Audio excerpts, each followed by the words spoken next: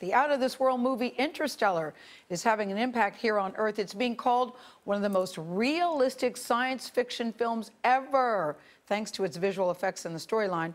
The movie had a good weekend, coming in second at the U.S. box office with $50 million in ticket sales, just behind Disney's Big Hero 6. But how accurate is the science behind the film? That is the question today. Neil deGrasse Tyson runs the Hayden Planetarium in New York.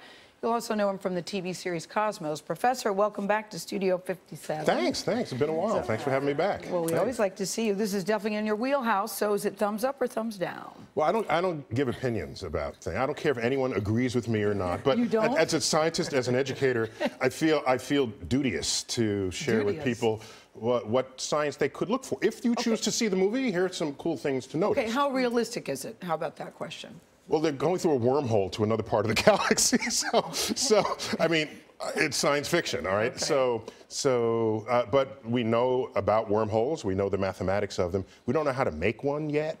And plus, they're kind of unstable, and if you go in, they might collapse. So you have to, that's the science fiction part of it. There's a wormhole sitting there allowing people to leave Earth and travel much shorter amounts of time to go to another part of the galaxy. And the difference between a wormhole and a black hole, because last night you tweeted, you said, they explore a planet near a black hole. Personally, I'd stay as far the hell away from black holes as I can.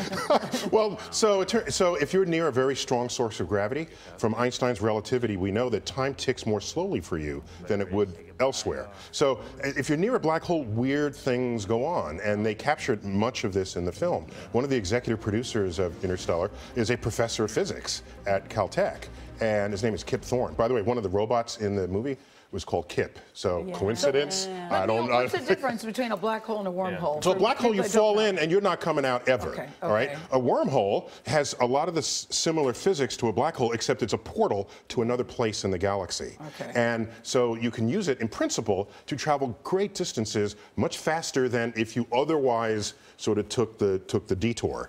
And in Star Trek, they kind of do that with their warp drives. They warp space and they can travel that's a wormhole. Well, at the time, they didn't have that vocabulary, and if they did, that's surely what they would have called it. But in Star Trek, you want to get across the galaxy during the commercial?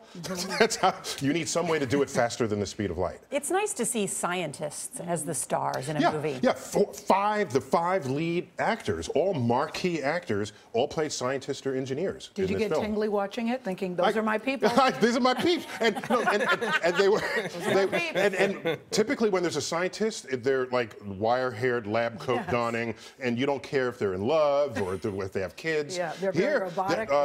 In Interstellar, full family relationships were explored. We're showing this tidal wave part, so if you've seen the movie, I found that really hard to believe. That was where they kind of, I thought they a little bit jumped the shark a little bit on the tidal wave. Okay, so it turns out that if you're in orbit near a black hole, which is what that planet was, there's very high tidal forces. And so the way they portrayed it as this sort of singular spike, that was a little hard for me, but there would be extremely high and exaggerated tides relative to anything we would experience on Earth. And one thing about tides, you think of tides as coming in and out on the shore. That's not what's actually happening. There's a tidal bulge in space, and the planet rotates you in and out of that bulge. So it looks like the wave is coming towards you, but you are actually moving in and through and out the other side of the wave, and they did it twice. Sounds as the like planet you like rotates. the movie to me. No, I'm just saying, if you're going to see the movie, there are just some things to notice. No spoilers, no spoilers. Can we talk about this, what happened in Texas over the weekend? Because there was this fireball that streaked across the Texas sky and was even picked up on a camera 500 miles away. Do we know what it is? Oh, yeah, it's an asteroid. A meteor coming in and exploding in the atmosphere. It happens all the time. Earth plows through several hundred tons of meteors a day.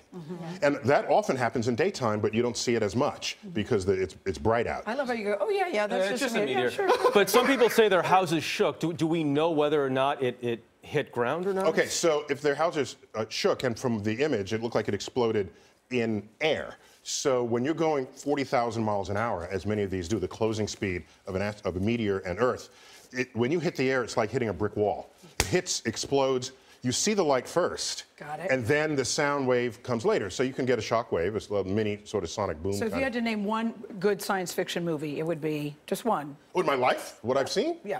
Oh, Just one. I would say Contact. Contact. The Carl Sagan story. Yes, Sagan. That one Thank you. sticks with me for a long time. Okay, thank you, Yeah. Neil deGrasse Tyson. Always a pleasure. Okay.